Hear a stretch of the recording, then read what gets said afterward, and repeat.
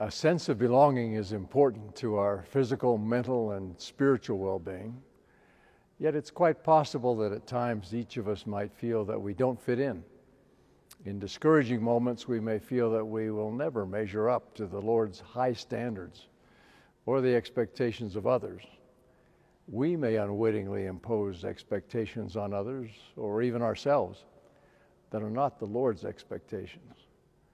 We may communicate in subtle ways that the worth of a soul is based on certain achievements or callings, but these are not the measure of our standing in the Lord's eyes. The Lord looketh on the heart. He cares about our desires and longings and what we're becoming. Let's leave judgment in the Lord's hands and those He has commissioned, and be content to love and treat each other the best we can.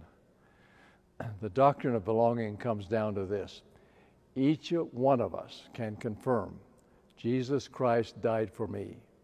He thought me worthy of His blood. He loves me and can make all the difference in my life. As I repent, His grace will transform me. I am one with Him in the gospel covenant. I belong in His church and kingdom, and I belong in His cause to bring redemption to all of God's children.